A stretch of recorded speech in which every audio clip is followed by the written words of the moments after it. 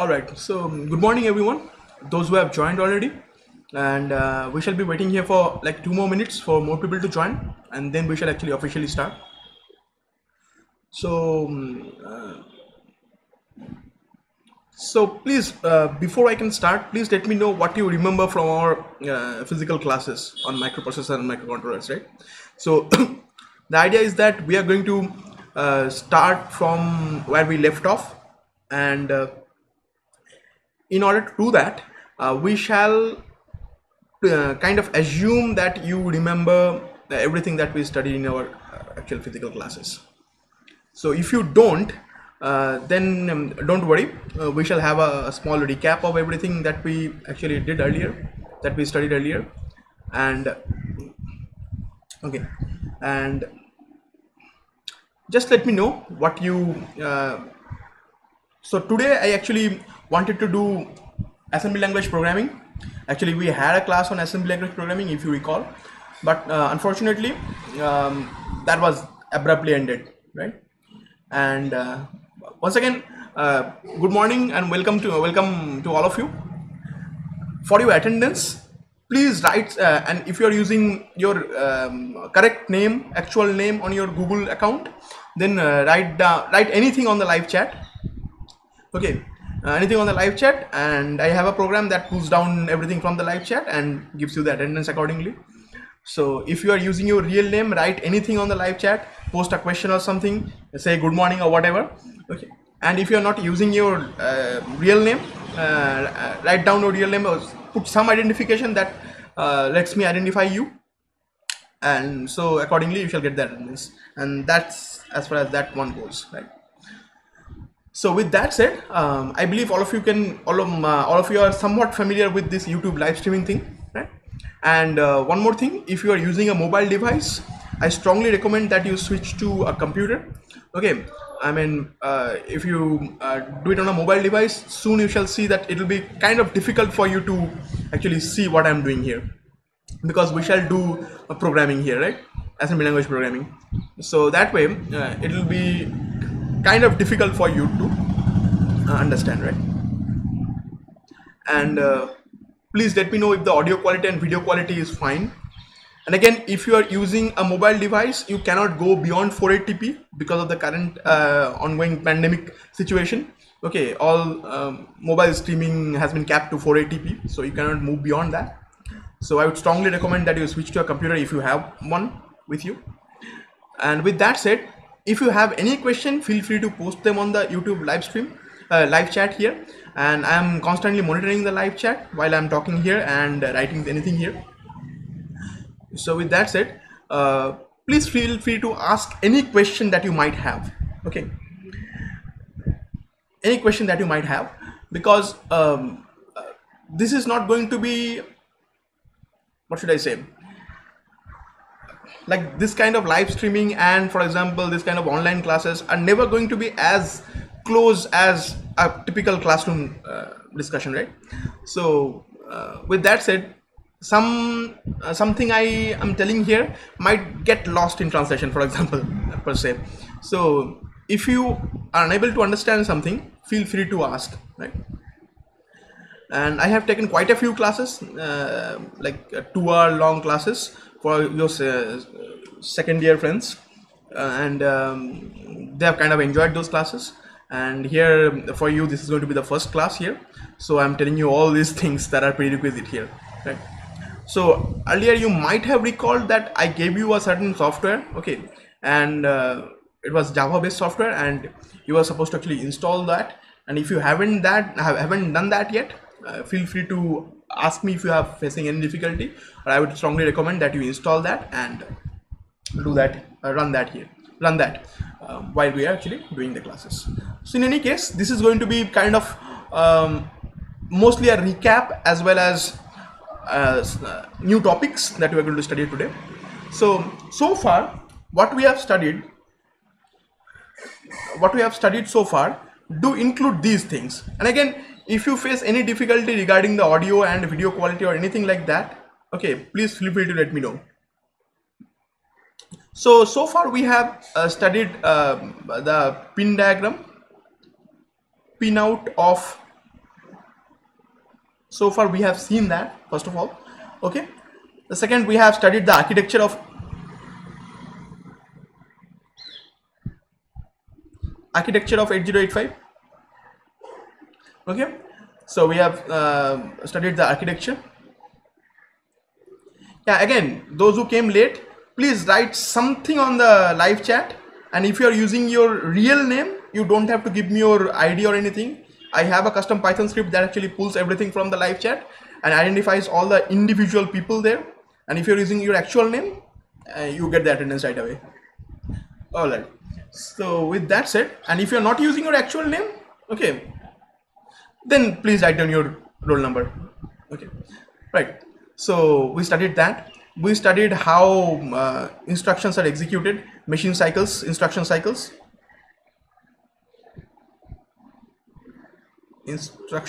how instructions really work, and we studied how instructions are executed.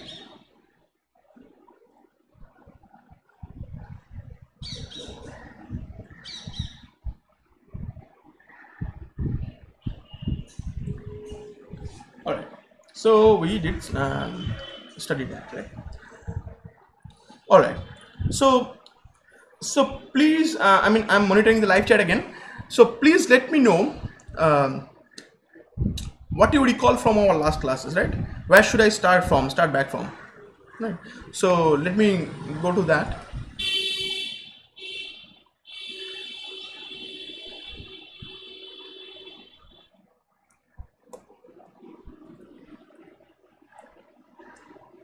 All right. So yeah, if you recall, that was our syllabus. I'm not entirely sure how much we can complete here.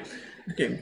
So let's go to this. So we actually discussed earlier. We discussed about kind of the history of the 8085 microprocessor. So I'm not going to go into that details of those. And again, this video will be available after the live stream, so you can go back and refer to it anytime you want. And again, everything I write today will be given to you, so no issues there. So only try, yeah, so no issues. I mean, you don't have any point writing everything down, right? You don't have to write anything down. Okay, just keep in mind that everything that we are doing today will be given to you. All the videos will be available after the live stream. So yes, and again, post your questions on the live chat. So we discussed that. So again, we discussed the difference between von Neumann architecture and Harvard architecture. We specifically described something called the von Neumann bottleneck, where the idea is that in the classical von Neumann architecture, what happens is the memory unit is directly connected to the central processing unit, and here what happens is that from the memory unit, all the instructions and data are fetched sequentially. So what I mean is that when an instruction is fetched by the central processing unit from the memory unit, during that instruction fetch time, the central processing unit cannot fetch a data. Similarly, when the central processing unit is fetching some data from the memory unit, it cannot fetch any instruction. So everything is sequential, okay, and almost all modern microprocessors do use this von Neumann architecture of course in a heavily modified form. This actually goes back to 1945, so it's a, I mean, very old architecture per se. Okay, and in the Harvard architecture, what we have separate memories for instruction and data. Okay, so the control unit can logically pull instructions and data all at the same time. And what I mean by instruction and data, we shall see later on. I mean, we have seen already. We shall actually have a recap on that. And this is the entire architecture of 8085. I am not going into the details of that, but if you do want me to go into the details of that, in case if you have forgotten everything, okay, please let me know. I shall arrange another class later on this, okay, because these are the topics we actually discussed. So I'm just giving you a recap of what you actually studied, right? So with that said, and this was the pinout diagram of 8085 microprocessor. This is the actual pinout diagram. It's a 40 pin die, okay, 40 pin deep dual inline pin package. Here you have 20 pins here and 20 pins here, and we actually discussed all the different pins here. And here, this is called the functional pinout diagram, where we actually studied how this all the different types of pins here are actually combined in nature. right? So important point to note here are these pins here, okay, from AD0, AD1, AD2 and so on up to, and for example up to AD7, and then A8, A9, A10, A11, A12, A13, A14, A15. So this is called something called a multiplexed address and data bus.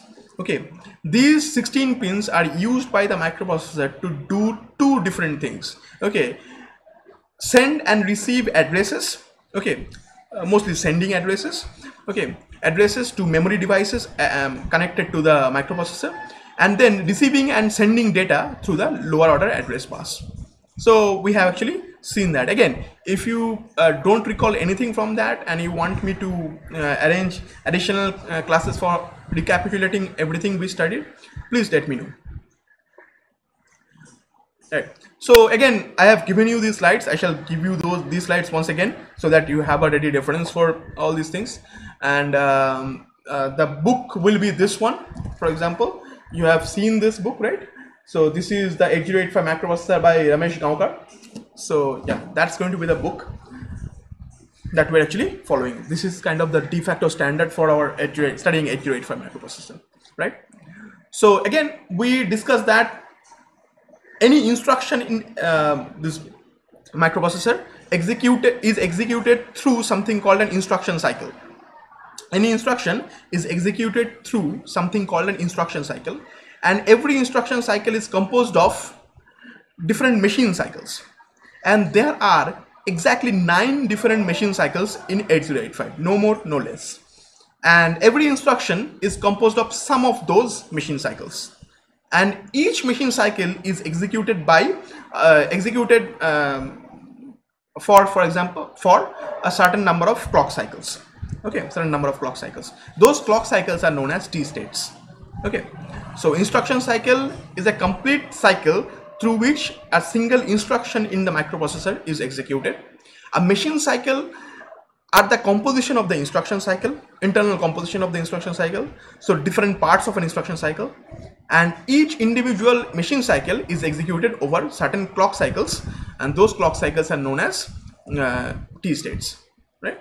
So we discussed all those things in a previous class, and of course these are different control and status signals. So we discussed everything in complete details, right?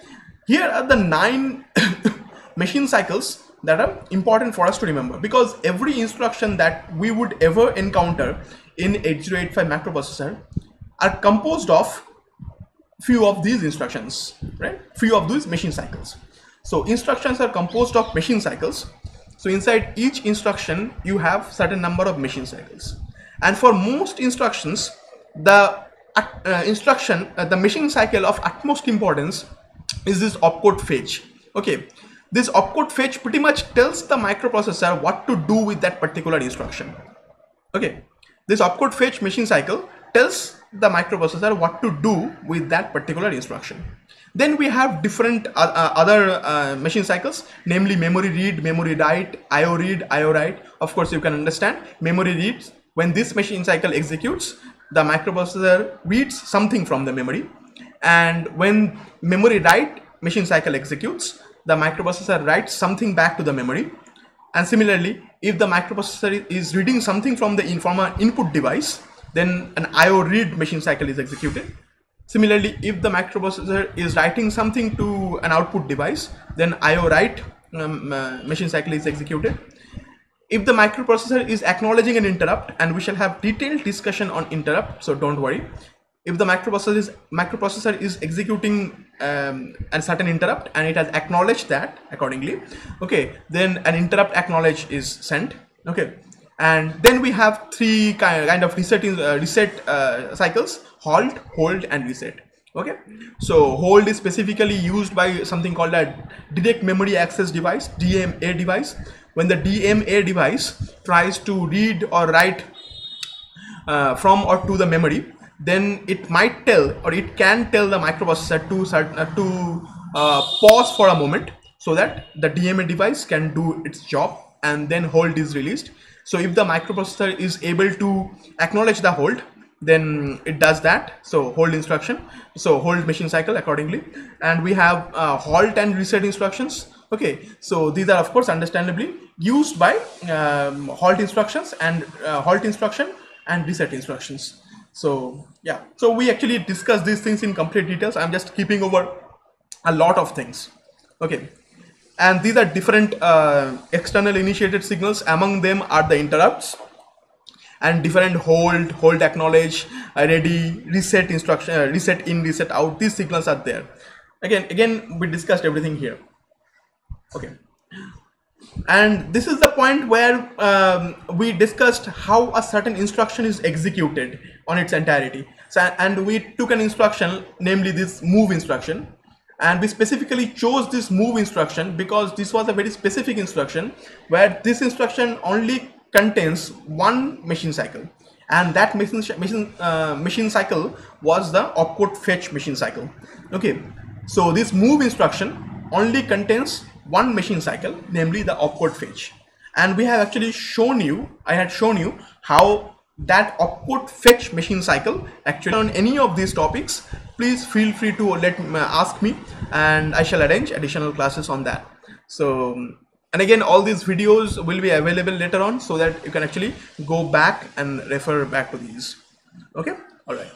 So we discussed that, and we actually had something called an entire list of t states, whatever happens in the opcode fetch. So these are all the these are the 4 clock cycles taken up by the opcode fetch machine cycle, and everything that happens throughout that opcode fetch machine cycle we discussed in complete details.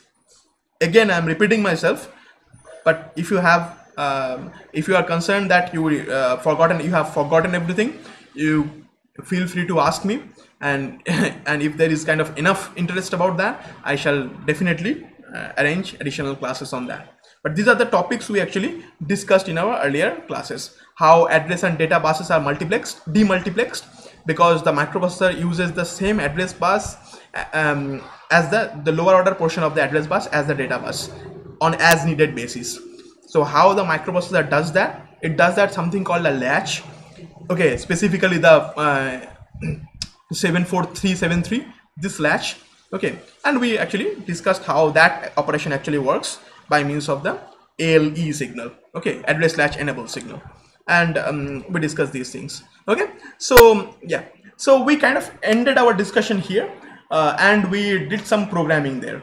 Okay, and so this was kind of a recap, very small recap within like 15 minutes, very short recap on everything that we actually studied, and most of the things that we actually studied, right? So let me go back, and again, if you have any query regarding anything, feel free to ask in the live chat, and I shall definitely answer your questions. So right.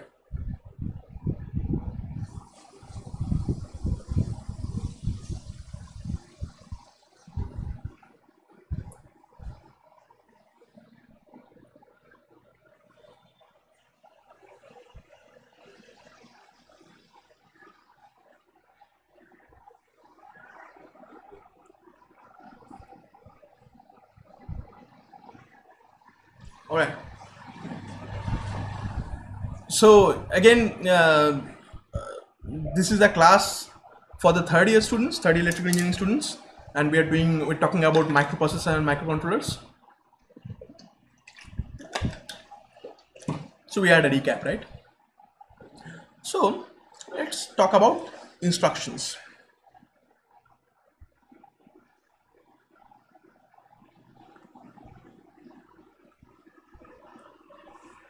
Right. So let's talk about instructions. So, I mean, there are different ways, very many different ways through which instructions can be classified in the 8085 microprocessor category. And I shall now use the word 8085 microprocessor and microprocessor interchangeably. So if I say microprocessor, you'll have to understand I am talking about 8085 microprocessor, obviously. And if I just say 8085, obviously I am talking about 8085 microprocessor. So instructions in our particular scenario can be divided into many different categories based on many different criteria. Okay, and one of those criteria are how much memory does it take. Okay, someone is asking do I have the PDF of the book I recommended? Unfortunately, I don't. I only have a physical copy of that. So unfortunately, I don't have access to a soft copy of that. So okay, but I shall try to figure one out. Okay. So with that said, so instructions can be divided into many different categories based on many different criteria. And one of those criteria is how much memory they take up, a certain instruction take up, right? So, and based on those, an instruction can be divided into possibly three categories. Okay, we have instructions that take up only 1 byte of memory. We have instructions that take up 2 bytes of memory, and we have instructions that take up 3 bytes of memory. And these are the easiest classification that you can actually do. Okay, these are the easiest classifications that you can do on instructions on 8085. Okay, so 1 byte instructions are specifically those instructions which take only 1 byte of memory on the memory device, right? So you have to write down all the instructions before you can actually execute them, and 1 byte instructions take 1 byte of memory. So 1 byte means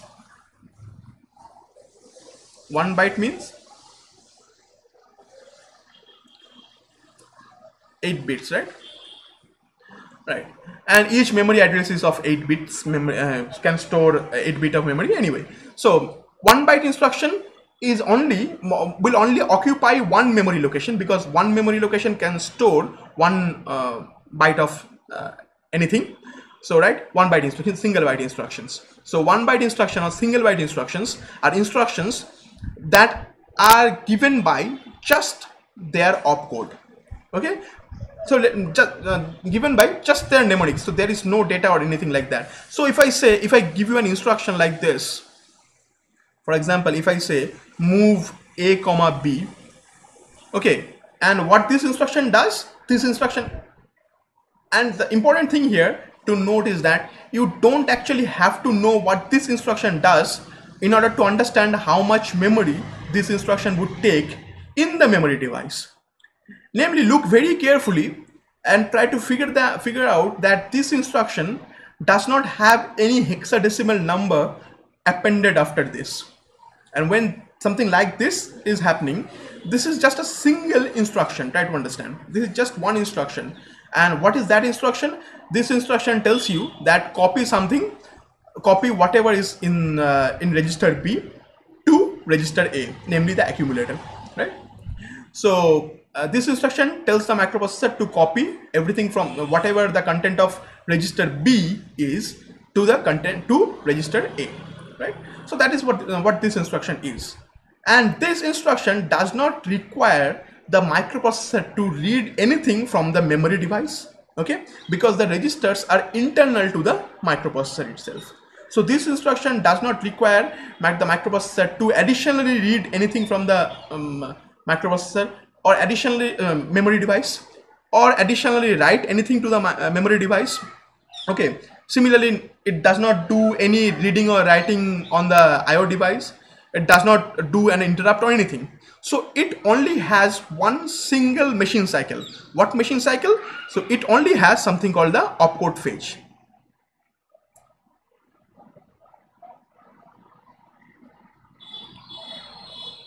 Okay, and let me tell you, any instruction that you can write down, like this instruction, right? Any instruction that you can write down would always start with something called opcode fetch. Because opcode fetch is very similar to a memory write. What does the microprocessor do during the opcode fetch machine cycle? It reads the hexadecimal opcode from the memory device, okay, into the microprocessor. So every instruction starts with an opcode fetch. I mean, not every instruction, but every instruction that you can write down. Okay, so the particular hexadecimal value for the opcode, okay, so it's called the is read from the memory device by the microprocessor. Okay, and the microprocessor has something called an instruction decoder. When that opcode is received by the instruction decoder,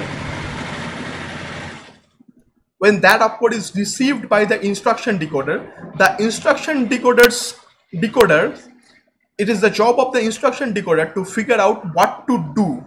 Okay, and based on the opcode received by the instruction decoder, the instruction decoder understands that this is what I have to do. So let me refer to the Gaokar's book, and here in this book we have a detailed list of opcodes, which unfortunately I mean, there is a way of understanding how opcodes, how to actually figure out the opcodes, but for a moment let me just see what is the opcode for that. Yeah, so the opcode for this is hexadecimal number 78.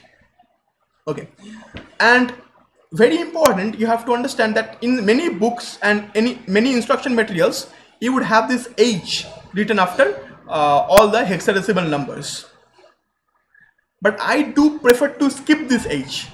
Okay, so any hexadecimal number, when in many instruction materials, in many books, you shall see all the hexadecimal numbers throughout a book on microprocessor is appended with an H to denote that it's a hexadecimal number.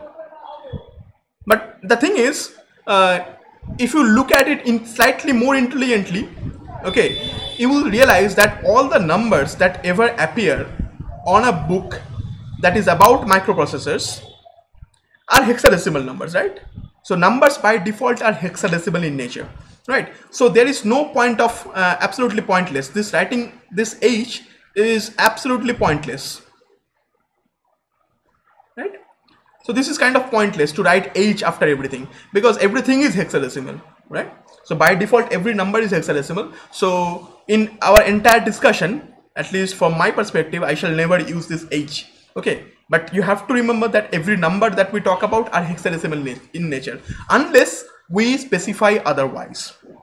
Okay, so again, so if this number, so this is again a hexadecimal number, right? A single digit in hexadecimal takes up 4 bits of memory. So this is 2 digits in hexadecimal, so it takes up 8 bits of memory, namely 1 byte. Okay, so when the microprocessor sees this as the instruction that it fetched from the memory through an opcode fetch machine cycle, the instruction decoder in the microprocessor understands that it will have to execute this instruction. And let me tell you, the most beautiful thing about a microprocessor, apart from everything else, is the instruction decoder itself. Okay, unfortunately, since this is a beginner level course on microprocessor, I cannot talk about the instruction decoder architecture, but if I could, you would learn how wonderful the instruction decoder architecture is, because just by reading this, just this number, okay, it automatically figures out what to do with that instruction without any lookup table. Okay, for example, currently what I am doing, I am looking at a table given by the Gaokar's book, right? I'm looking at a table given by the Gaokar's book. So this kind of tables are known as lookup table. Okay, a table where I can look up things, right? But the microprocessor does not have any lookup tables built in it. Specifically the L085 microprocessor. This was too primitive to have any sort of thing like that. Okay, so the instruction decoder is designed in such a wonderful way that by just reading this number as an instruction, it realizes that it will have to move the content of register B to register A, rather copy the content of register B to register A. It understands that by just reading this opcode. This is known as the opcode. Okay, so yeah, there are too many cards. So try understanding how wonderful this thing is, right? So yeah, I believe I got that point through to you, right? So move instructions are one examples of how 1 byte instructions are really there. So again, now you can understand why this instruction is specifically considered to be a 1 byte instruction. Okay, it's considered to be a 1 byte instruction because it only takes up 1 byte of memory in the memory device. And again, the microprocessor itself does not have any memory apart from the registers. Okay, so if you want to do anything on the microprocessor, you shall have to connect a memory device, okay, which is interfaced through the address and data bus of the microprocessor. Okay, and every instruction and every data is read from the memory device by the microprocessor. So this is an instruction, this is stored in the memory device, right? And in order to store this particular instruction or instructions like this, you only need 1 byte of memory in the memory device. So these kind of instructions are known as 1 byte instruction or single byte instructions. Instructions that take up only 1 byte of memory, right? Similar instructions would be, similarly, if I say add a comma b, this applies for add b comma c, add anything comma anything, as long as it is valid. Okay. So similar instructions would be add. So if I say move a comma b, yeah, same thing. If I say add b, okay, or add c, or add d, or add a, okay, this is an addition instruction. This is also a single byte instruction.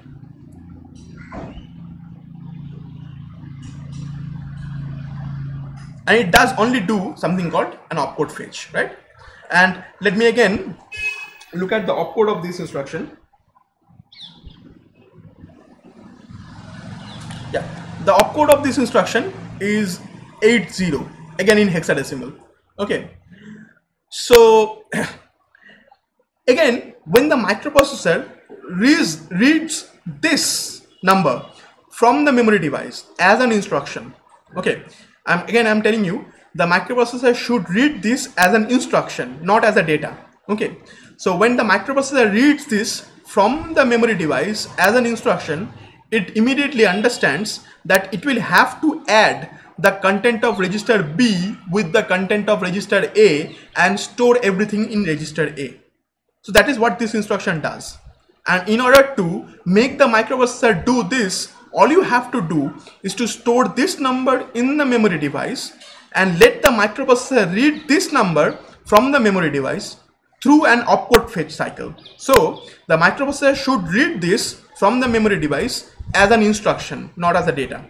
And how do we exactly ensure that? We shall see shortly. So this kind of instruction, add instruction, is again another example of a 1 byte instruction, right? So this is again a 1 byte instruction. Similar instruction would be something like INR. So INR is, for example, something like that. Okay. So this is an instruction. Again, these are just examples I'm telling you. Okay. This could be add B, add C, add D, add A, add H, add L, whatever, right? So INRA, this is again another instruction which only consists of the opcode fetch. Okay, and let me again look at the opcode for that. That's 3C. Right. So this again has 1 byte, only 1 byte of memory associated with it. So again, when the microprocessor reads this from the memory device, okay, through an opcode fetch machine cycle. So when the microprocessor is reading this byte, okay, this byte from the memory device as an instruction, it understands that it will have to execute this instruction. What this instruction does, this only increments the value the microprocessor has in its register A by a value of 1.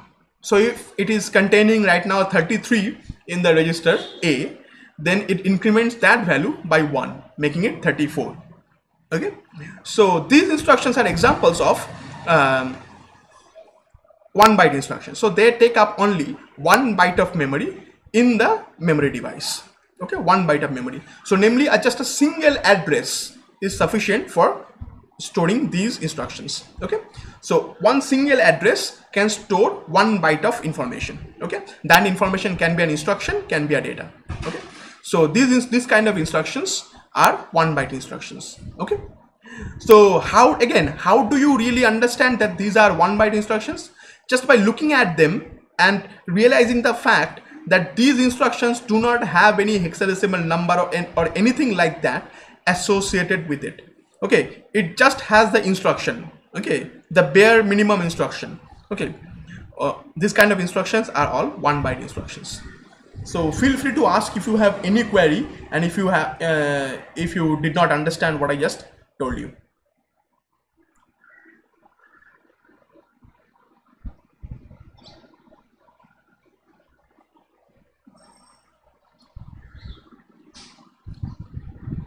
Alright. Oh, INR stands for increment register. So INR stands for increment register A. And there is similarly an instruction called INX. Okay, INX, for example, say for example H. It tells the microprocessor to increment register pair HL register pair. So increment register pair. And again, we shall discuss this while discussing the particular instructions, right? So yeah, don't worry about these, right? So what you should worry about is figuring out how much memory it should take in the memory device.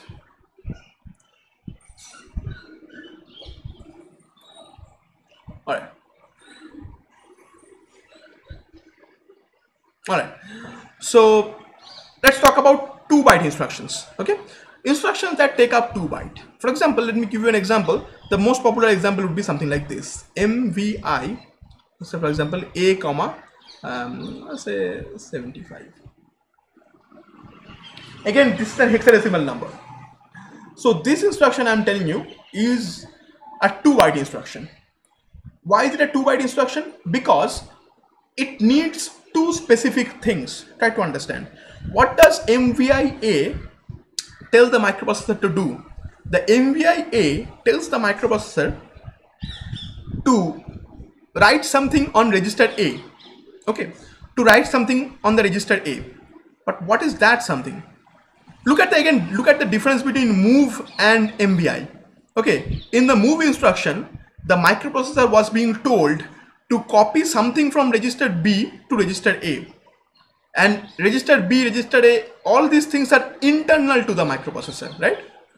So when it was told to copy from register B into register A, it did not have to look outside, right? Because everything that it needed to do was already inside the microprocessor itself. But for MVI-A, for this instruction, I am asking the microprocessor to write something on register A. But in order to write that something on register A, it will also have to read that something from the memory device.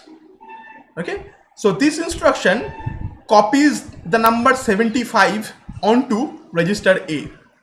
But where is this number 75 residing? This number 75 is residing on the memory device itself, right? On the memory device itself. So in order to write this instruction on the memory device, I shall require 2 bytes of information. 1 byte for the opcode of MVI-A, so that the instruction decoder knows what to do. Okay, and what exactly are we doing here? We are copying something from the memory device into register A. Okay, so I have one opcode, namely an instruction. And what am I copying? I am copying a certain data from the register, from the memory device into the register, right? So I am reading 1 byte as an opcode, and then I am reading 1 byte as a data. And again, let me look at the lookup table and let me see what this opcode is. I'm saying MVI-A, so 3E. So the instruction for MVI-A is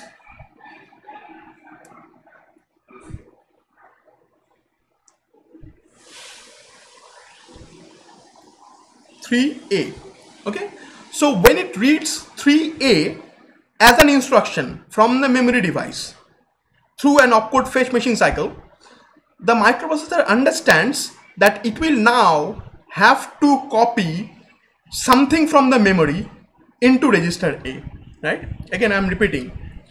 When the microprocessor reads, and again I'm telling you, the memory device is outside the microprocessor. So the memory device is not inside the microprocessor, right? So when it has to read something or write something from or to the memory, it will have to do some shenanigans inside, right? Because these things are not built in to the microprocessor. And when the microprocessor reads this 3A from the memory device, okay, with by means of an opcode fetch machine cycle, and again, every instruction that you can write down starts with an opcode fetch, because before you can do anything, you have to understand what you are doing, right? Okay, right? Before you can do something, you have to understand what you are doing, right? Because just like you came to the class prepared knowing that you are going to study microprocessor, right? If I randomly went up and said, okay, I'm going to take a class on something, you wouldn't know, right? So the microprocessor needs to know what it wants to do, what it is supposed to do. And how does it know that? It knows that by means of an opcode fetch. Okay, so every instructions that you can write down starts with an opcode fetch machine cycle, and through that opcode fetch machine cycle, the microprocessor understands what it needs to do. Now the microprocessor has read an opcode of 3A, okay, through an opcode fetch machine cycle. So this is received as an instruction by the microprocessor, and the instruction decoder now knows that it will have to copy something from the memory to register A, right? Copy something from the memory to register A. So in the memory, on the next memory address, it will need to have this particular data, right? So this particular data needs to reside on the memory, on the next memory address. For example, if this is memory address 8007, then it should be at 8008 on just the next memory address. Okay. So what does the microprocessor do next? After doing the opcode fetch machine cycle, it does something called a memory read machine cycle. So now it does read from the memory. Okay, so through this opcode fetch machine cycle, the microprocessor knows that it will have to now read from the memory, and then it reads from the memory. So now this machine cycle, this instruction has two machine cycles. This instruction has two machine cycles, but that is not why it has 2 bytes. Okay, again, just to tell you, to make it very, very clear, number of bytes has got no direct correlation between the number of machine cycles a certain instruction executes. It has some correlation, but that's not everything. So don't be under a false assumption that the number of machine cycles directly denote how much bytes the instruction requires, because very soon we shall see that instructions taking up 5 machine cycles only are 3 byte instructions. Okay, so yes, so this has got nothing to do with how much bytes the instruction takes up. Okay, so how much byte the instruction takes up is entirely determined by how much memory I need to store the entire instruction, right? So how much memory do I need to store this entire instruction? I need 2 bytes of memory, 2 specific memory locations, or rather 2 consecutive memory locations to store this instruction. One for the instruction itself, which is this opcode, and one for the data that comes with the instruction, right? One for the instruction itself and one for the data that comes with the instruction. Okay, that determines how much bytes this instruction has. Okay, requires. So it's a 2 byte instruction because of that particular reason. Right? All right. So with that said, this is one of the foremost examples of 2 byte instructions you are going to ever encounter. And again, feel free to ask if you have any query regarding anything. Okay. So let's talk about 3 byte instructions. Okay. Let's bring it down.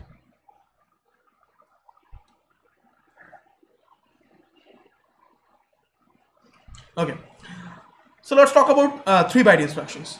So again, now of course you can understand 3 byte instructions would be those instructions which require 3 bytes of memory to store them on the memory device. And of course the first byte of memory would always be the opcode fetch.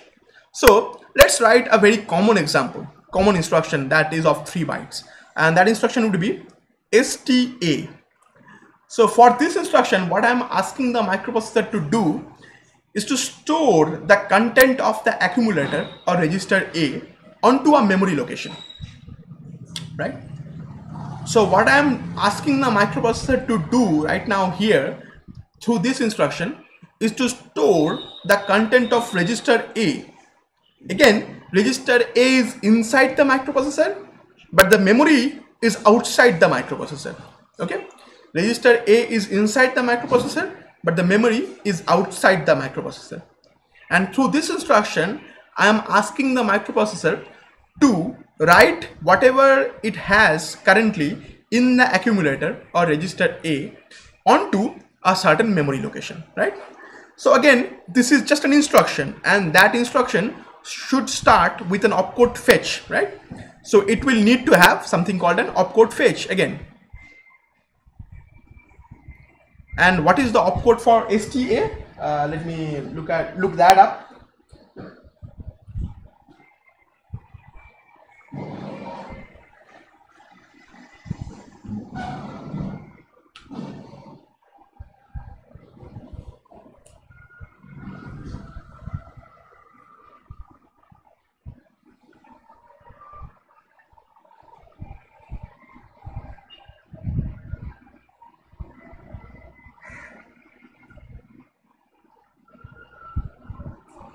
Yeah, it took me a while to figure that out. Okay, right. So when the microprocessor reads 32, this number from the memory device through an opcode fetch as an instruction. Okay, so when the microprocessor reads this as an instruction, it knows it needs to store the content of register A or the accumulator onto a certain memory location, right? A certain memory location. Now what memory location? It needs to know the memory location, right? It needs to know the memory location. So with STA, this instruction, we always pass in the memory location. Now for the microprocessor we are talking about 8085, and 8085 microprocessor has an address bus of 16 bits. So all the memory addresses are given by a 16-bit binary number. So all the memory addresses are 16-bit binary numbers. So in hexadecimal, they take up 4 digits. So it's a 4-digit hexadecimal number for every memory address, right? So a memory address is designated by a 4-digit hexadecimal number or a 16-bit binary number, because the microprocessor has 16 pins for the address bus, right? So with that said, every address is a 16-bit address in 8085 microprocessor. So with STA, this instruction, I would have to write down the memory location, right? So if I write something like, say for example, C050, something like that. If I write something like that, then what does this immediately tell you? It immediately tells you, or it immediately is trying to tell the microprocessor that, okay, so what do you know from this instruction? We as human beings, we understand that we are asking the microprocessor to store the content of the accumulator onto the memory location C050, right? Onto the memory location C050. But the microprocessor will have to know that, right? So with the bare minimum opcode fetch, it only knows that it is required to store the content of the accumulator or content of register A. But where exactly? It does not know yet. It does not know yet. So in order to know that, it will have to now read the memory address, right, on which it is trying to store the store the content of register A. So from after the opcode fetch, it will now have to do memory read in order to read the memory address, right? Now by a single memory read, it can only read 1 byte. Okay, by a single memory read, it can only read 1 byte of information, on 1 byte of data, and that data is in particular is this memory, right? Now by a 1 memory read machine cycle, the microprocessor can read only 8 bytes of information, 8 bits of information, so 1 byte, right? And here comes a terminology called a little endian architecture.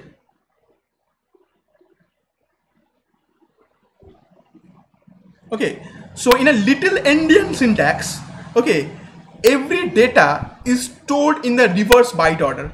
So lower order byte gets precedence over the higher order byte. So lower order So in a sense, that's a bad word to use. But the thing is, the lower order information, okay, so in any data or any address or whatever, the lower order byte is represented first or stored first, then the higher order byte. So what I mean is that while storing the address in little endian microprocessors, for example, all the Intel microprocessors are little endian in nature. There used to be, I mean, there still is an architecture called IBM Power architecture, okay, which was used to be used by Apple at a certain point of time. Nowadays, IBM Power is only used in data centers, okay, in mainframes. In IBM Power architecture is an example of a big endian architecture, just the opposite. So a higher order byte would come first, then lower order byte. But for little endian microprocessors, we store the lower order byte first, then the higher order byte. So this memory address will be stored like 50 and then C0, right? So this is the first part of the memory address the microprocessor is going to read. Then this is the second part of the memory address the microprocessor is going to read. So it is going to do 2 memory read machine cycles after the opcode fetch machine cycle. MBI A. Okay, someone is asking MBI A. Okay, did I say 3A? Okay, forget that. This was yeah, sure, thank you. So this was just 3E. Okay, that is not the important thing here. Okay, if I write some abracadabra, does not matter. You have to understand that this is just a 1 byte, right? Yeah, thank you for correcting, because these are the things that you cannot really remember, but there is a way through which you can actually, I mean, figure these out. Okay, but we are not going to discuss those, right? Yeah, thank you for correcting. So little endian architecture, as we were talking about. So we store these in the reverse byte order. So after doing the opcode fetch, the microprocessor knows it will have to store the content of register A onto memory location C05 onto a certain memory location, but it will have to read the memory location. Okay, it will have to read that particular value for the memory location, right? So on the next memory address from the, so for example, say this instruction is stored at 8006, this memory location. Okay, then from the next memory address it will read this data from memory location 8007, and from the next memory address it will read this data, say for example 8008 memory location. So it will do a memory read here, and it will do another memory read here. So now after doing the opcode fetch and 2 separate memory reads, now the microprocessor knows that it needs to store the content of register A onto the memory location C050, right? So for this instruction, this is the instruction, right? So anything that is read by means of an opcode fetch cycle is considered to be the instruction, right? So anything that is read through the opcode fetch cycle is considered to be the instruction. So this is the instruction for this particular instruction and this is the data for this instruction. Try to understand, this is the data for this instruction. So if I say this is the data for this instruction, and in particular, what is this data? In this scenario, this data is nothing but an address. Okay, but in our context, this is a data that the microprocessor is reading from the memory. So the microprocessor is reading this data from the memory. In this particular scenario, this data is an address. So I'm saying, so this data is an address in this scenario, right? This data in particular is an address in this scenario, but it could be something else, right? But for all intents and purposes, for the microprocessor, as far as the microprocessor is concerned, this is not reading, these are not opcodes, these are just data that the instruction that the microprocessor is using as the memory location on which it is going to write the data, right? So that is how I need 3 bytes on the memory device to store this instruction. So in order to store this instruction in the memory device, I need to store the opcode, which stands for STA, and then we have a certain data after the opcode, which in this specific case is a 16-bit information, and in this specific case it is the address on which I am asking the microprocessor to store the content of register A. So with that said, it has done 2 memory reads, but it is still yet to do its job. What was the job that I wanted the microprocessor to do? I wanted the microprocessor to store the content of register A onto memory location C050, right? But I don't have to store anything specifically for that. Now it is the microprocessor's responsibility to store that. So these are the instructions that would take up, these 3 are the instructions that would take up memory while I am writing the program.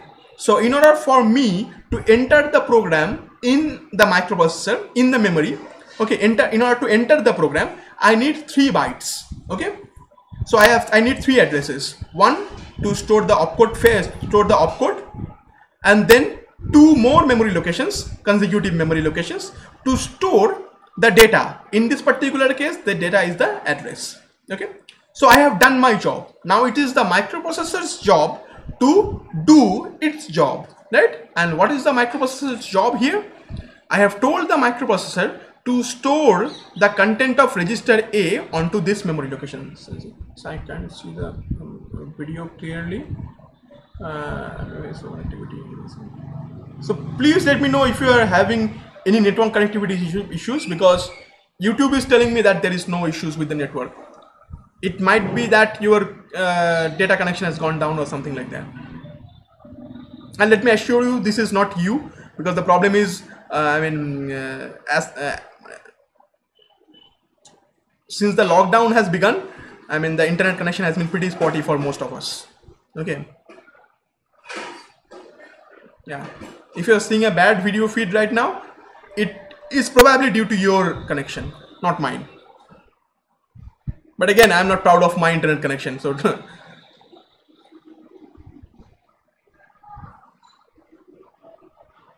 try manually switching to the highest video quality that you can see.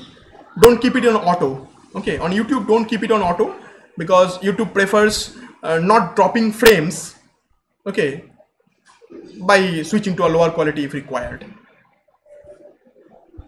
So try switching to a particular highest video quality and try getting rid of that auto. Okay, so when YouTube says 780p auto, okay, it means it can switch to a lower quality if required. Okay, so YouTube story apart. So what we are talking about here,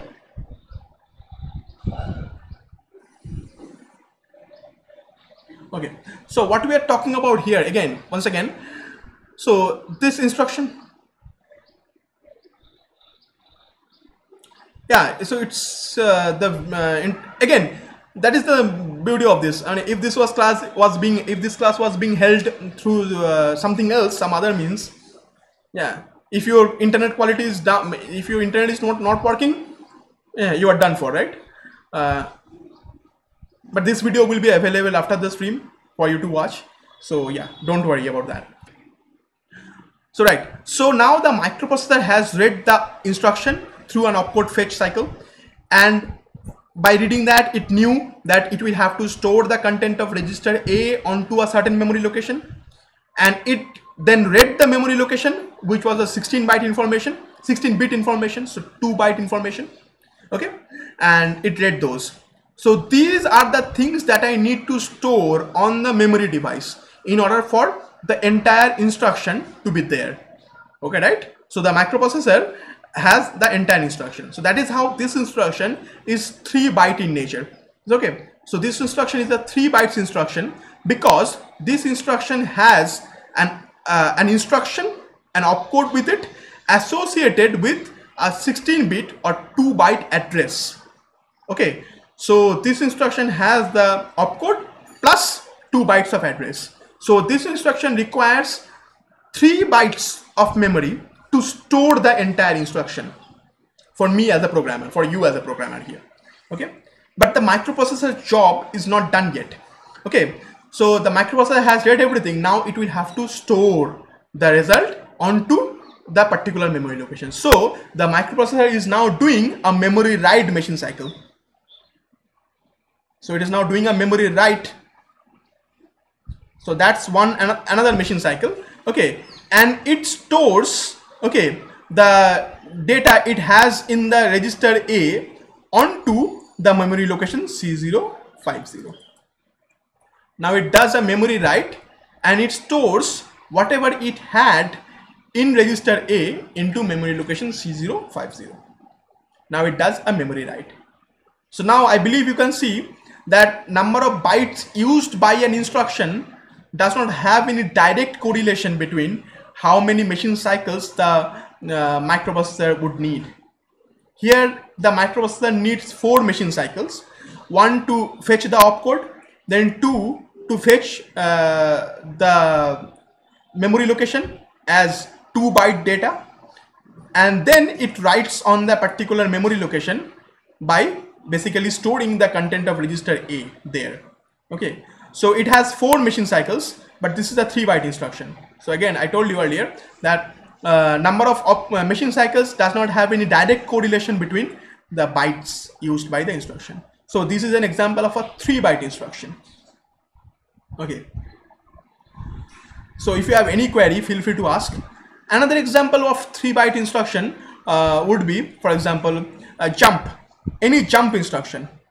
Okay, any jump instruction. So you might have seen this kind of instructions in your laboratory classes. Okay, so for example, jump, I say jump on loop, something like that. You have seen instructions like that, jump loop, right? Something like that. But what is jump loop? This is kind of a misnomer for most part. Okay, so I say I have a certain set of instructions and I'm labeling a certain instruction with this name, loop. Okay, something like that. And I'm asking the microprocessor, okay, to go back to the instruction that had this label. Okay, but again, this is a 3-byte instruction. Another example of a 3-byte instruction, because in order for this jump loop to work, a jump, any label, jump, so let's say it's a label, huh? Jump on a certain label, and we shall have programs like that, lots of programs like that, so don't worry. Okay, jump on a label. Okay, so the idea is that this label will have to be stored. This label will have to be stored. And what is this label? This label is actually pointing to a certain memory location. Okay, so when I say jump label, it's kind of a shorthand way for us to understand things. But for the most part, this jump label, okay, whenever I have an instruction like that, this is nothing but, first of all, an opcode fetch.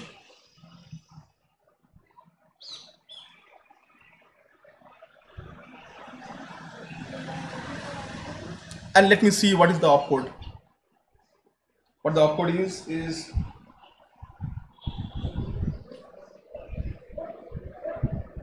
yeah, C3. Okay, so it reads the opcode and it understands. Now it will have to unconditionally jump. So this is an unconditional jump. There are way too many jumps and way too many call instructions. We shall see those. Okay, so this is a jump instruction. So the microprocessor now unconditionally going to jump to the memory location pointed by label. So while actually writing this instruction on the microprocessor, you need to actually specifically tell the microprocessor about the memory location to which the program counter is going to jump to.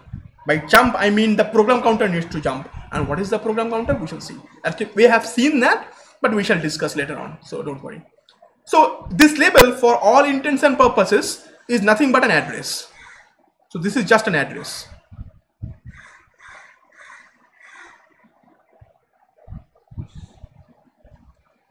Okay, just an address. And since this is just an address, you can understand that it will have to read the address. Okay, so for that, of course, to read the address, it's a 2-byte address once again. So address is taking up 2 bytes. Okay, so say it will have to do now a memory read. And what will it read right now? It will read the lower order address. Okay, so if the address corresponding to this label is, for example, 8039, it will read 39 here.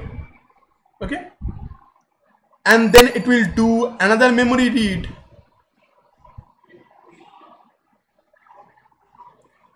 to read the higher order address.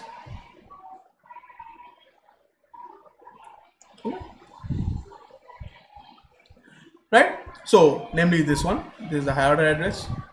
So it will first read 39, then 80, and that is corresponding to the label we have, okay, for that particular instruction. Okay, and then it jumps, okay, and then it makes the program counter jump to that. So you will see that later on you would see that you would probably have some other things associated here. Okay, associated here, and we will see how these things really work, right? So we have some other instructions here, other machine cycles here. Okay, how a jump happens, how a jump takes place, we shall see later on. Okay, so we have other machine cycles. We shall probably have other machine cycles.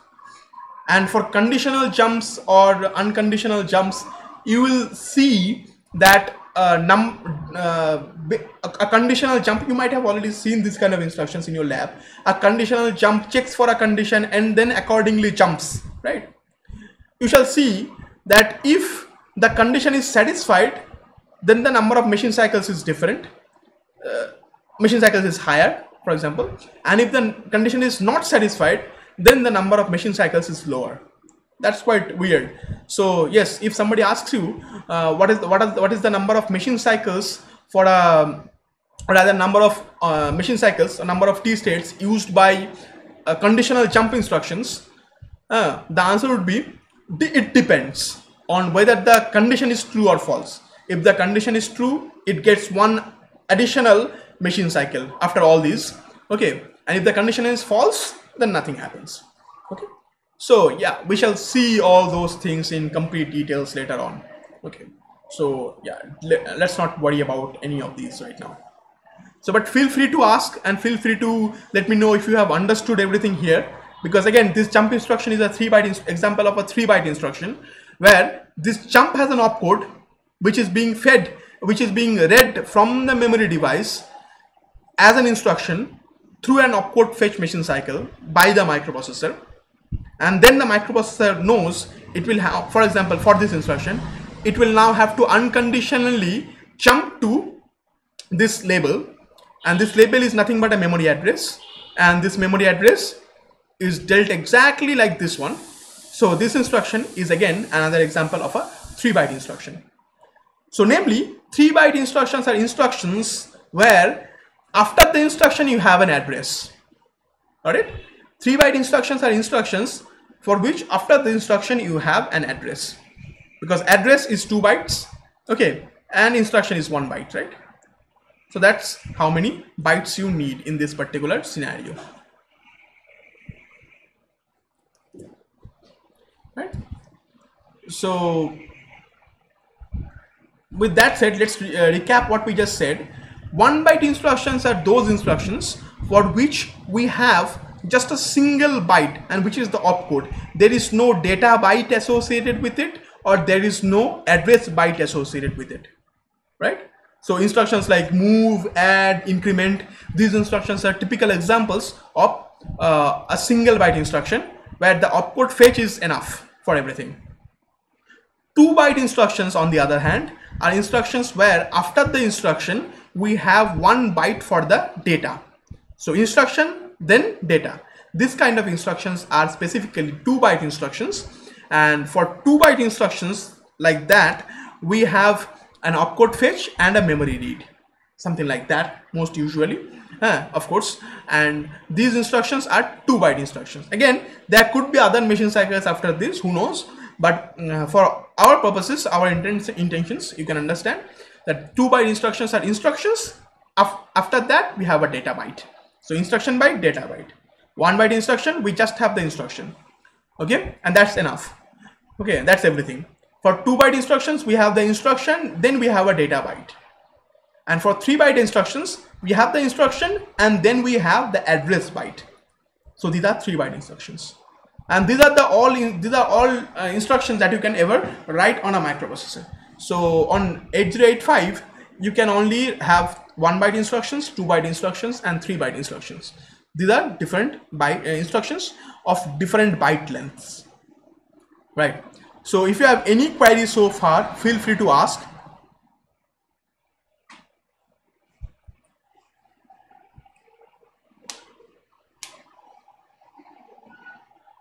So I will give you a break of 1 minute, and don't leave the live stream, please, and think about any question that you might have regarding what we just discussed, because we are going to jump into programming after the break, like a 1 minute or 2 minutes break. Okay, so don't leave the live stream yet. Okay, we have a lot to come, and okay, so feel free to ask any question that you might have.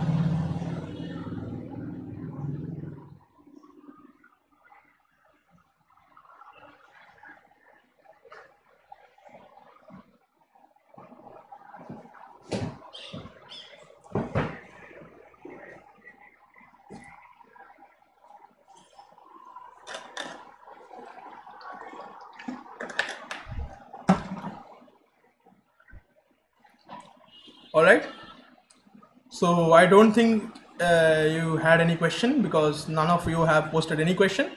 So I think this idea was clear, right? So let's jump into programming. Let's see a very simple program, and I believe we actually did that, and you have done way more complicated programs than this in your laboratory classes. So yeah, let's do that.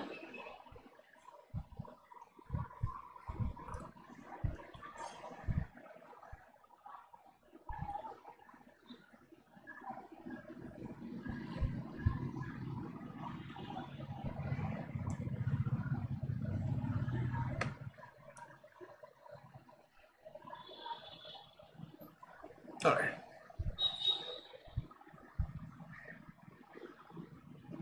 All right. So I believe all of you can see what I have here. So unfortunately, we cannot do this on a real microprocessor here. So we can only use an emulator. But for all it's worth, this is a very wonderful emulator, because you can actually see everything that is happening inside the microprocessor, right? So yes, so again, I would strongly, very strongly recommend that you install this. I mean, you don't have to install this. You have to install Java runtime environment JRE version 8, and somehow due to some licensing reason on Oracle's website, you cannot directly download Java 8 right now because Java 13 or Java 14 is currently going on. Okay, so I have sent you an installer. Those who are using Windows, I have sent you an installer earlier. You can install Java 8, and this is something called a jar file with an extension of .jar. Okay, so if you have the Java runtime environment installed in your computer, okay, JRE installed in your computer, you can, on Windows, you can just double click on the jar file and it will automatically run through the Java runtime environment. Okay, so we have this. Okay, and this is one of the most useful programs that I have ever seen, really. And this came out as a student project by this person here. Okay, so yes, so that's one of the wonderful things here. And this program, I earlier told you that this program had quite a few internal bugs which I personally corrected. Okay, and some of the instructions did not really work earlier, but now all of these instructions work. So if you download this from the internet, you might have a kind of a buggy version. This is kind of a bug fix version. Anyway, so in any case, let's see how we actually do this on the simulator here. This is kind of very reminiscent of the real thing. I mean, all of the features on a real microprocessor, real 8085 microprocessor is kind of available here for the most part, apart from a very few specific things. Okay. Yeah, I have sent you all the files and I will send you those files once again. So don't worry about anything yet. Okay. So let's see how exactly an instruction and anything is executed by the microprocessor, right? So earlier, moments ago, I told you that I emphasized on a very particular term repeatedly, that this has to be read by the microprocessor as an instruction, right? Through an opcode fetch cycle. Again, I said this will have to be read by the microprocessor as an instruction through an opcode fetch cycle. Similarly, this will have to be read by the microprocessor as an instruction through an opcode fetch cycle. So every time I say that, okay, I'm trying to mean something, right? I have to ensure that the microprocessor knows that this is not a data, this is an instruction. But how do I tell the microprocessor about that? Because if I store something on a memory, try to understand, I have a memory device, I have stored 32, I have stored 50, I have stored C0. Right? I have in a microprocessor, I have stored 32, I have stored 50, I have stored C0, for example, in 3 consecutive memory locations. But who is going to tell the microprocessor that this is the opcode and these are the data? Who is going to tell the microprocessor about that? Okay. Who is there to make sure, for example, that 3E is the opcode and 75 is the data? Why cannot 75 be another instruction? Who is going to ensure that? Okay. Who is going to ensure that? Who is going to ensure that this is fetched by an opcode fetch and not by just some random memory read? Okay. Right? If this is read by the microprocessor as through a memory read machine cycle, then the microprocessor is not going to execute MVIA. The microprocessor is going to execute MVIA only if this is read from the memory device through an opcode fetch. But somehow, due to some reason, if the microprocessor reads this through a memory read, then this is never going to be executed. Because if this is read from the memory device as a memory read through a memory read, then the microprocessor will just consider this to be a data, okay, not as an instruction. So question is, who is going to ensure that this is an instruction, indeed an instruction, and not some data, right? Who is going to ensure that? And of course, the answer here is the program counter. The program counter ensures that the instruction that is being read, the memory that is being read contains an instruction. Okay, that is ensured by something called the program counter. So let me write an instruction. So I'm saying MBI. So again, I shall write everything on caps, but capital letter, small letter does not matter here because nothing is case sensitive in a assembly language programming environment. So this programming is called assembly language programming. The language we are using is assembly language, right? So of course, all these low level languages that are directly interfaced on a microprocessor. So if I say MBI A, comma 75 and try to see that I don't have an H after this, I don't have an H after this because every number that I have here is hexadecimal in nature. But again, one more important thing, please use a computer if you are using a mobile phone, because so far whatever we have done would have been visible, but now this programming would not be visible on your mobile device at all, unless you have a tablet or something. Okay. All right. So I have this simple instruction MBI A. Okay. But if you recall how you executed these instructions on a microprocessor programming board or trainer or something like that, you had to specifically run certain set of things, okay, and you gave the microprocessor the initial address from which your program starts. And what does that particular thing do?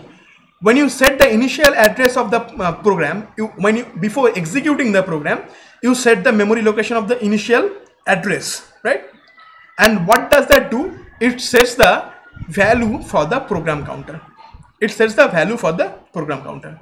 So how do I set the value for the program counter on a simulator, on a programming environment where you are actually doing the assembly by an assembler? We do something. Okay, again, when you are inserting all the opcodes on the microprocessor itself, you are doing something called a manual assembly or a hand assembly, namely. Okay, you have instruction written on your notebook, and from your notebook you are particularly writing down all the opcodes, all the hexadecimal codes, and you are manually entering all the hexadecimal codes. This is called hand assembling or manual assembly. Okay, but here we are using an assembler. So we are going to write down all the instructions ourselves, but we shall let the assembler generate all the opcodes for us, right? So first of all, in order to write this instruction, I have to first figure out from which memory location I am going to write this instruction.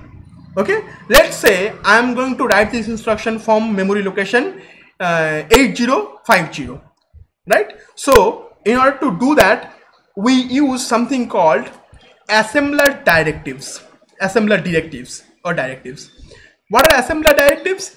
Assembler directives are not machine language codes or not assembly language codes. Assembler directives are specific to the assembler to let the assembler know about a few things. What few things? Namely, my program starts from a memory location 8050. Right?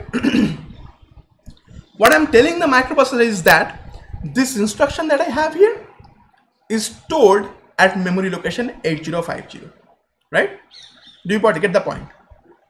So with that simple thing, again, this is not a part of the assembly language code, because if you're doing hand assembly and if you're entering everything by hand manually on the microprocessor, what this will look like?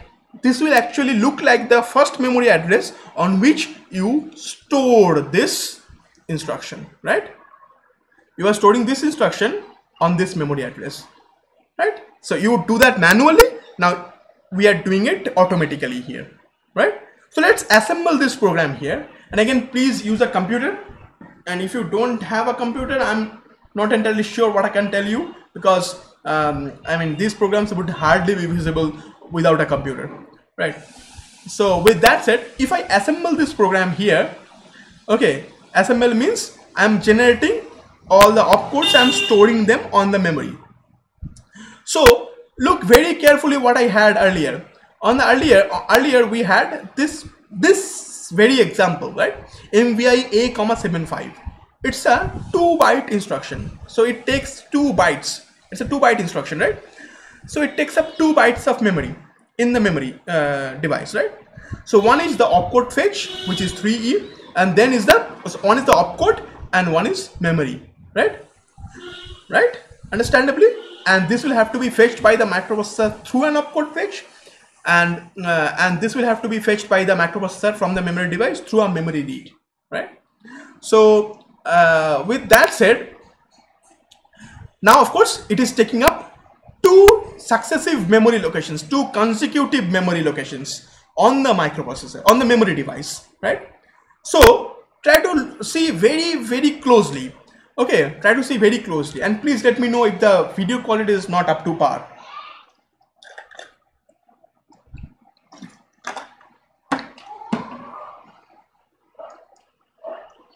Okay, I believe you can see all this, right? So now look at the instruction. What is the instruction? MVI A,75. I want to copy the data 75 onto register A, right? So to do that, I have to have an opcode and I have to have a data, right? I have to have an opcode and I have to have a data. What is the opcode? Opcode is 3E, and what is the data? Data is 75, just like this one, right? I think you understand that. But in order to store this instruction on the memory device, how much memory do you need? You need 2 bytes of memory. So 2 consecutive memory location. One memory location you can store 1 byte. On the next memory location you can store another byte. So you have 2 consecutive memory locations. You require 2 consecutive memory locations to store this instruction, right? But for this instruction, this 3E is the opcode and this 75 is the data. But I have to ensure that the microprocessor knows that the microprocessor treats this 7E as an opcode. Okay, right? I have to ensure that the microprocessor starts the programming or starts counting the program from this memory location. So now here you see all the different registers, namely the accumulator, the register B, C, D, E, HL, and the temporary M register. We shall discuss what M means later on. Okay, then you see the flag register. This flag register tells me about the status of a certain program or status of an execution after executing a certain instruction. Okay, so we shall again talk about that, and these we shall discuss. This RIM, SIM, these are related to interrupts and serial communication. We shall discuss that again later on. Okay, but for our purpose right now, look at these. We have something called stack pointer, memory pointer, program status word, program counter, and forget about these last 2. Okay, so the most important thing you need to notice here is the program counter. The program counter is responsible, as the name suggests, is for counting programs. And program means instruction. Okay, this is often called a counter that actually counts the program. Again, instruction counter is completely different. Instruction counter counts how many instructions have been executed, but the program counter counts where the instruction lies. So program counter is storing a memory address. Okay, program counter is storing a memory address. So how do I ensure that my program counter knows where to look for the instruction? I ensure that by this assembler directive. I say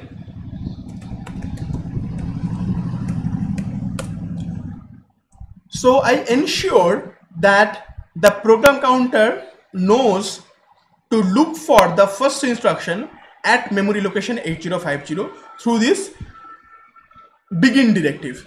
Through this begin directive, we tell the assembler, not the microprocessor, but the assembler, that okay, start executing the program from memory location 8050, because that is where I have stored the very first instruction.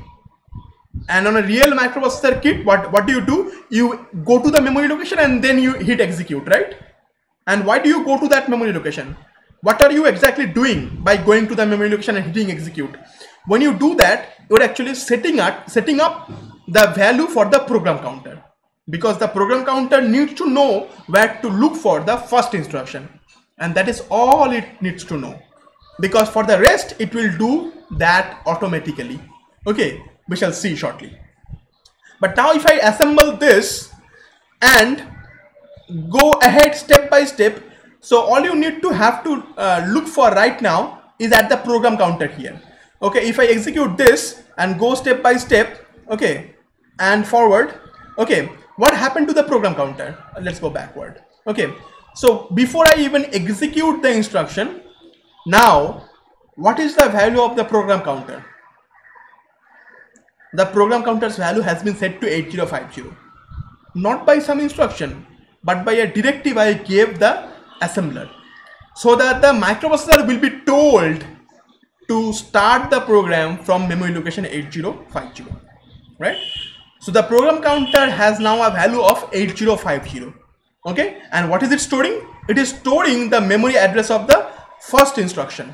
Okay, and what is the memory address of the first instruction? Instruction is 8050, because at 8050 we have stored this opcode, which is 3E, which is the opcode for MVIA. Now when the microprocessor reads that, it now knows that it will have to read the next memory location as a data.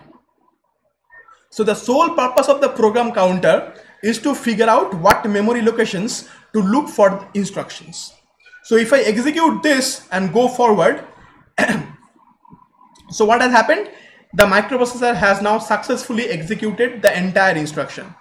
By entire instruction, I mean it has first read the opcode. So it has first read the opcode, and the opcode was 3E. And after it has read the opcode, it knows that it will now have to look for the next memory location, because in the next memory location it has the data stored, and it has now read the data and it has copied the data over to the accumulator or register A. And now you can see the value of the accumulator has been given 75. The value of the accumulator has become 75, because that is the data it copied from the memory device onto the accumulator. But look carefully what happened to the program counter. The program counter has been intelligently incremented to 8052.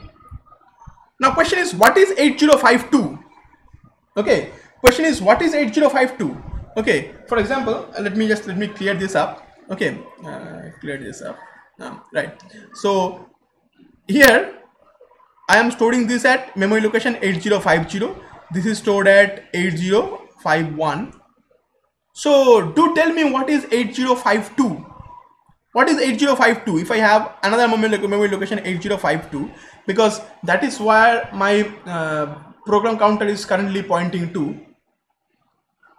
So that is where my program counter is currently pointing to. But question is, what is this? Question is, what is 8052? Because the current value of the program counter is 8052, but what is that memory location? So we have successfully executed a single instruction, but now the program counter's value is 8052. So the program counter has been incremented by a value of 2, right? So the microprocessor very well knew that it executed a 2-byte instruction. So now the program counter's value is 8052. So what is it doing? It is looking for the next instruction. So it is looking for the next instruction at the next plausible memory location where you can actually store an instruction, right? Because you started storing the instruction from memory location 8050, and it was a 2-byte instruction. So memory location 8050 and 8051 were taken up by the instruction and the data. Okay, so the next plausible memory location where you can store the next instruction would be memory location 8052, and that is where the program counter is actually looking for the next plausible instruction, right?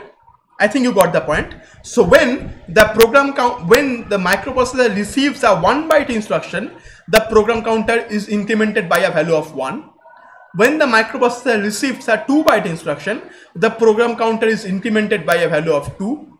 And when the microprocessor receives a 3-byte instruction, the program counter is incremented by a value of 3.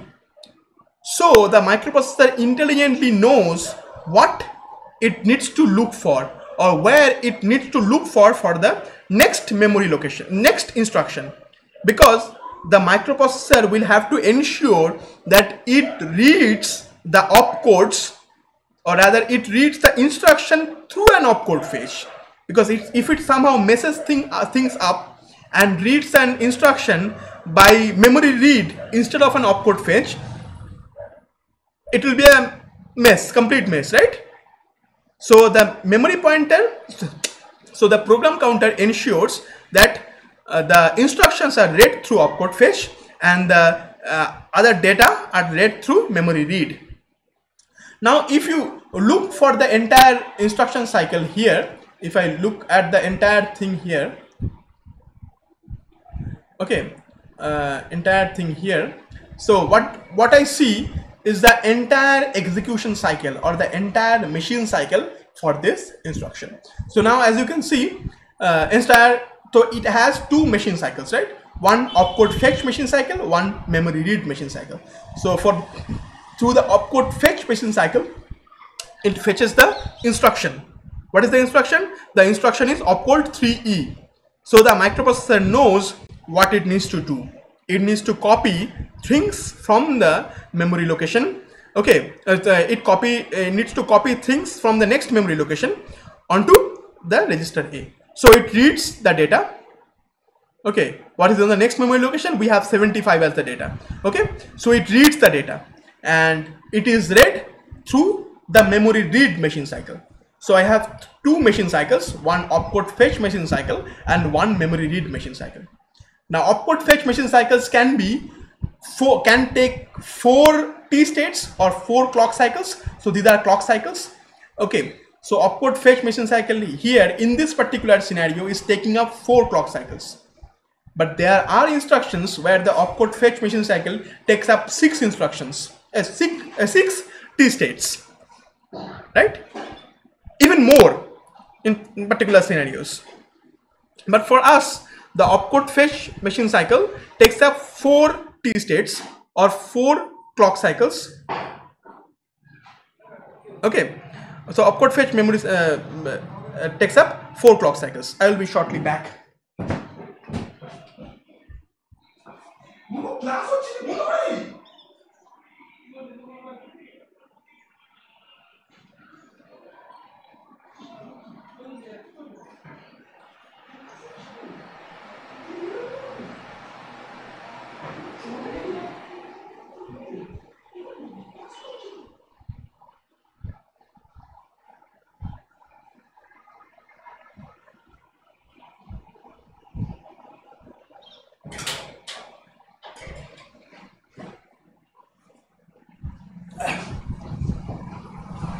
Yeah, sorry for the interrupt. All right, I think we're back. Right, so try to understand that we have an opcode fetch cycle, then a memory read cycle.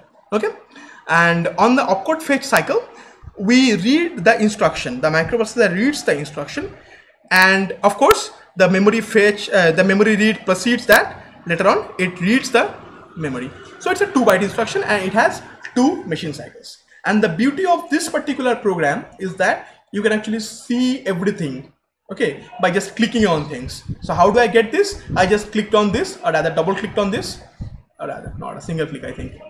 Okay, hold on. Yeah, I just clicked on this and this popped up. So it gave me the entire internals about how entire clock operation, everything here that is happening. Okay, and we actually discussed all these things, and if you need further discussion on this and or a recap discussion on this, I can do that later on. So yes, don't worry about that again. Okay, so let's go back, and I have read something on register A, right?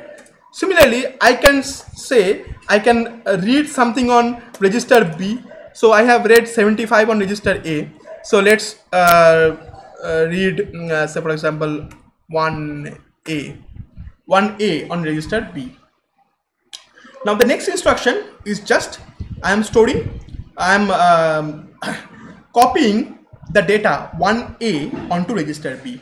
So MVI B, again this is another 2-byte instruction, right? This is yet another 2-byte instruction. Okay, so this 2-byte instruction in this particular scenario, what does it do? Okay, it again copies this data 1A. Okay, 1A copies this data from the memory, okay, onto register B. Again, this is a 2-byte instruction, right? So let's assemble the program and see what things look like. So here, look very carefully at memory location 8050. That is where we started. We have MVI-A. So MVI-A has an opcode of 3E, and then of course it is succeeded by a data. Okay, so later on it has a data. So right, so that occupies memory location 8051. So 8050, 8051, these two memory locations are captured by the MVI-A, 75, this instruction. Then where would the next instruction appear? Of course, the next instruction would appear at memory location 8052. And recall, that is exactly where the program counter was also looking for the next instruction. Right now, the program counter is looking for the first instruction at memory location 8050. But once I execute the first instruction, which is a 2-byte instruction, the program counter will now look for the next instruction on memory location 8052, because the microprocessor itself knows that it executed a 2-byte instruction. So the next instruction would be at memory location 8052, right? So of course, what does this instruction do? This instruction just copy, again it does an opcode fetch and one memory read. Okay, and the opcode fetch tells the microprocessor that okay, read whatever you want from the next memory location and copy that to register B. So that is what it does. So if I go forward and step by step, so after executing the first instruction, okay, this data 75 was read from the memory and pulled to the accumulator, and now the program counter has been incremented to a value of 8052. So the program counter is now looking for the next instruction at 8052. So at memory location 8052, whatever is stored will be read not through a memory read but through an opcode fetch. So that's the difference here. So wherever the program counter points to, okay, those memory locations are read. Wherever the program counter points to, those memory locations are read through an opcode fetch and not by just some memory read. Okay, so whenever something is read by means of an opcode fetch, that, for example, this 3E was read by means of an opcode fetch. Similarly, this 06 would have been now read by means of an opcode fetch, and when that does happen, this is treated as an instruction, not as a data. Now when the microprocessor, or specifically the instruction decoder inside the microprocessor, reads this as the instruction, it understands it will have to now read the next memory location, and whatever data it gets from the next memory location will have to be copied over to register B. That is what it does. Similarly, it has 7 T states, and namely exactly 2 machine cycles. And again, the first one is a opcode fetch. It reads the opcode, and then the next machine cycle is a memory read machine cycle, and it does read everything from the memory and it copies the data over to the register B. So let's execute that. Okay, so I have executed that, and register B now contains 1A, right? Now look at the program counter. But the program counter actually knows that we have executed yet another instruction of 2 bytes length. Okay, this instruction is again taking up this MVI B, 1A. This instruction again took up 2 bytes of memory. So when it took up 2 bytes of memory, you can now understand that it is going to look for the next instruction on the next plausible memory location, right? So here 8052 and 8053 has been taken up by MVI B, 1A, right? So what is the next plausible memory location at which you would have the next instruction? Okay, what is the next plausible memory location? Of course, it is going to be 8054. So the microprocessor is looking for the next instruction at memory location 8054. I think I got that clear, right? So let's write the next instruction here. It's a very simple instruction. If I say add B, so the next instruction does, so it's a 1 byte instruction, right? It's a 1 byte instruction. The opcode is sufficient for everything. So this instruction is telling the microprocessor that add the content of register B with the content of register A and store everything in register A. Okay, so add the content of register B with the content of register A and store everything on register A, and update the flag register as necessary. If there is a carry, then the carry flag will be set. If there is an auxiliary carry will be set, and accordingly all the flags will be set based on the parity of the accumulator. Okay, the parity flag will be set. If there is a negative number, whatever. So we have so many things in the flag register, those will be updated by this instruction, right? So let's assemble that. Now I have all these 3 instructions. So the first instruction was MBI A,75, that took up 2 bytes. Now we have MBI B,1A, that took up 2 bytes. Now this is a 1 byte instruction. Okay, this only is given by the opcode it has. Okay, this is given by only the opcode it has, like this instruction. We discussed this. Okay, add B, it just has an opcode fetch. Okay, so that's 1 machine cycle, and it is also given just 1 memory location to store. So it's a 1 byte instruction, right? So it does what it does. So let's start doing the program. Okay, so the first instruction has been executed. The program counter has been incremented to 8052. So it is looking for the next instruction at memory location 8052. So the first instruction has been executed. So the accumulator now has 75. Next instruction now has been executed. Now the accumulator has 75, and after the execution of the next instruction, register B has 1A. Okay, and the program counter is now looking for the next instruction at 8054. So this is going to be read. So this has been done. So this is going to be read. So this 80, for example, this is going to be read as an instruction, not as a data. This is going to be read as an instruction. Okay, so if I execute the next instruction, so what happened? Of course, the content of the accumulator has been added with content of register B, and the result has been kept in the accumulator or register A, right? So that is the result. So this is a sum of 75 and 1A. So if you add 75 and 1A, you have 8F as the result, and there was no carry that happened. Okay, so the result did not overflow FF, so I don't have a carry flag, and so on. So we shall talk about the flag and how the flag register is updated later on. But this is what you need to understand. And again, after executing this instruction, the program counter has been given a value of 8055. So it is looking for the next instruction at memory location 8055. But what happens if I go forward? If I ask the microprocessor to go forward, even though I don't have any instruction after this point, if I ask it to go forward, the program counter got implemented. Nothing happened, but the program counter is looking for the instruction. It did not find any instruction. Okay, so by saying it did not find anything, when it did opcode fetch, so try to understand, when I do go forward, okay, it is doing an opcode fetch, but what is it reading from the memory? It is reading 00 from the memory, and 00 is an opcode for something. 00 is an opcode for something called no op, N-O-P. That's an instruction in 8085. Okay, no op or no operation is an instruction actually. Okay, so when the microprocessor does read 00 from a memory location, okay, through an opcode fetch, okay, so if I go forward, keep going forward, as you can see, the program counter is looking for instructions, right? And the next memory location it is going to look for an instruction would be 8059, for example. I have I have went so far, right?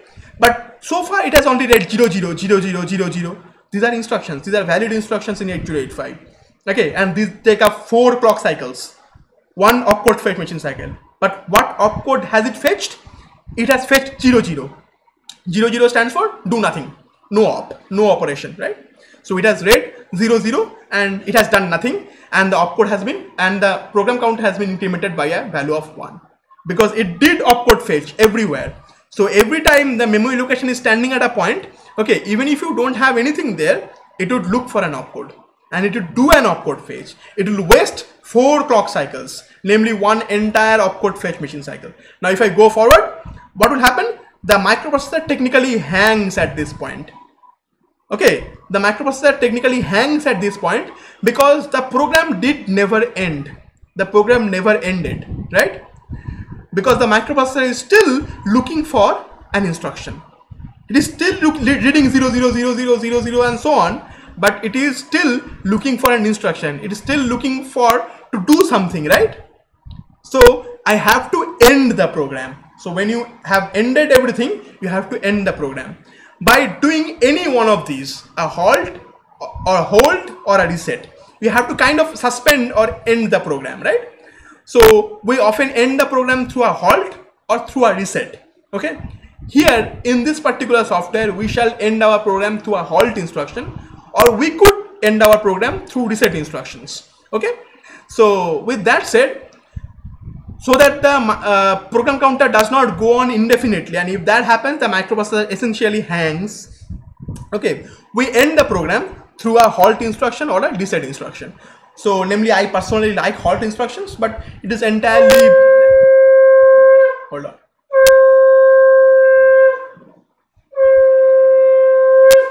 Okay, so the microprocessor entirely halts, or rather it goes into a halt state when I give it a halt instruction. Then again, halt instruction has something called a halt machine cycle. Okay, if you recall our list on machine cycles, okay, halt instruction has an opcode fetch and then it goes to something called a bus idle state. So the microprocessor goes into an idle state where it does not do anything. It does not go on incrementing the program counter forever. So now we have a complete program from top to bottom. Let's assemble and execute that. So I have MVI A,75, go step by step, go forward. So I have executed the first instruction and this is what it does. I have executed the next instruction and this is what it does. I have added everything. So this is the result. Now what is the value of the program counter? The program counter is now looking for the next instruction at memory location 8055. But at memory location 8055, what do you have? You have a halt instruction. Okay, so next is going to read the halt instruction. But before I execute the halt instruction, let's look at its T states. Okay, its entire right. So this is what an halt instruction is. In a halt instruction, you have something called an opcode fetch machine cycle. Again, it will have to read, right, in order to understand what it wants to do, right? So we have an opcode fetch machine cycle, and then it has something called a bus idle cycle. This bus idle cycle is coming from the halt machine cycle. So when I did a halt, okay, it is now doing a halt machine cycle. It is now going to do a halt machine cycle, right? So if I now execute this and go forward, now try to understand what happens. If I go on, the program ended. It did not make the program counter go on forever because it halted. Okay, the program ended and everything has been finished. I don't even have an option to go forward. So when it received halt, it ended executing the program. So you have to finish executing the program, right? And that is what this halt instruction did. To recap, we started with this assembler directive to make sure that the microprocessor knows where I am starting to write the program from. So with this, I tell the microprocessor, okay, I am starting to write my first instruction on memory location 8050, and the consecutive instructions would appear on consecutive memories. And this begin instruction, what did it do? It set the initial value of the program counter so that the microprocessor knows where to look for the first instruction of the program. Okay, and then everything happened accordingly. Okay, the program counter was incremented as per how many bytes it executed earlier. Okay, and subsequently with a halt instruction or a reset instruction, we ended executing our program so that the program counter does not go on incrementing itself indefinitely and read 0000, which is a no operation opcode, right? So that is how a program really works on 8085 microprocessor. So I would strongly recommend that you download this. I mean, yeah, I have given this to you. I strongly recommend that you copy everything, install the Java runtime environment, and do these things at home, because otherwise, it is. I can tell you that you can rest assured that you would learn nothing from this entire microprocessor course unless you do the programming yourself. Okay, unless you have some hands-on experience. Okay, so that will be end of our discussion today. And again, this video will be available for you as long as for the foreseeable future. So you will get to see the video later on. You can go back to this and refer back to this if you wish and if you really need, and all the handout will be given to you, and I shall again send you the program, so don't worry about it. So I will be waiting here for 2 or 3 more minutes. If you have any query, feel free to post them on the live chat, because none of you have posted anything on the live chat for a while. So post something on the live chat so that I actually get to know that you have understood, or if you have any query, please feel free to tell me.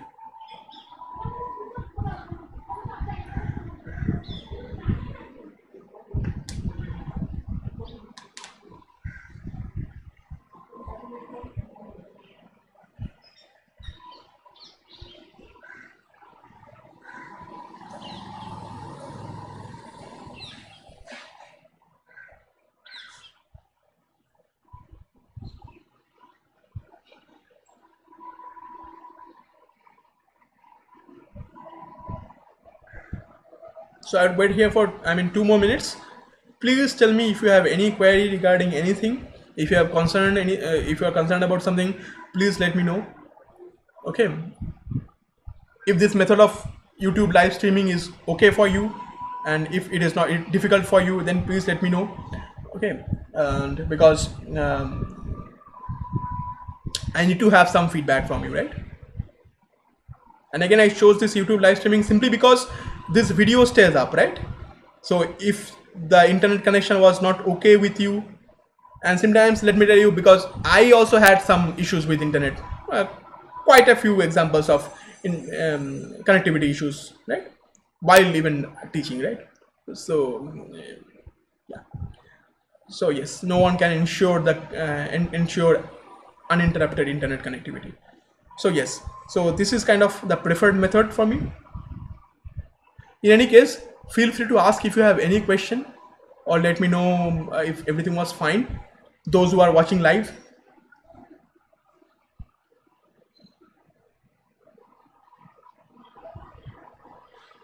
Or if you have understood everything, please confirm so that I have some feedback mechanism, right? As a control system engineer, I kind of like the idea of feedback, right?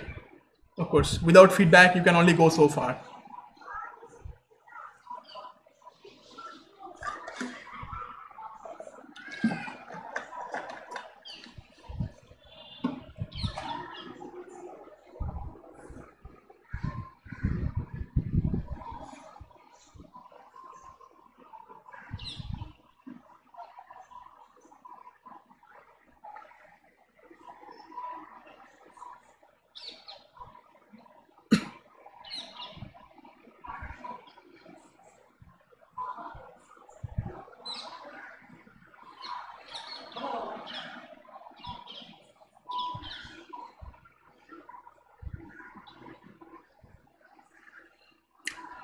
So since you people don't have any query, so we shall end our discussion right now here, and we shall arrange the next class according as per your convenience.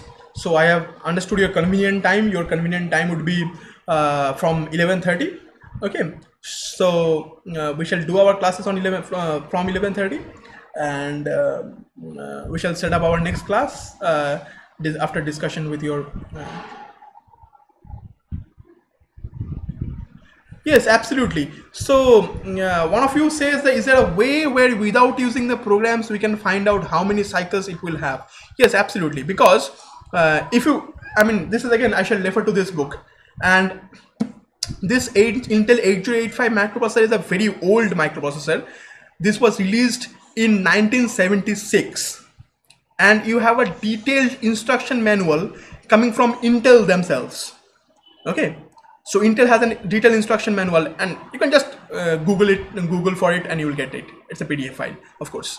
There you shall have a detailed list of every single instruction that you can have on the microprocessor, on this microprocessor, and all the clock cycles it takes. Okay, what are the flag registers that are affected with the instruction, what it does. And again, I told you there are instructions like jump instructions and call instructions, conditional jumps and conditional call instructions, which take up variable number of machine cycles or variable number of clock cycles based on whether the jump condition or the call condition is true or false. Okay, all those details are available on the instruction manual that Intel provided and available on the internet. And this book has everything, literally. Okay, so all everything is appearing, everything appears on the appendix later on at the end, all that's individual instructions. So yes, without using the program you can do everything, but I will still recommend using the program because this lets you play around with quite a few things, including interrupts, including IO devices, and so many other things that we shall see actually later on, right? So with that said, that will be the end of our discussion today. Feel free to drop me an email if you have any query. Okay, and I shall arrange next classes after discussing with your CRs. And so thank you everyone for joining the class today and patiently looking at all these things for the last 2 hours. And stay safe. Thank you everyone. So see you on the next class. Thank you.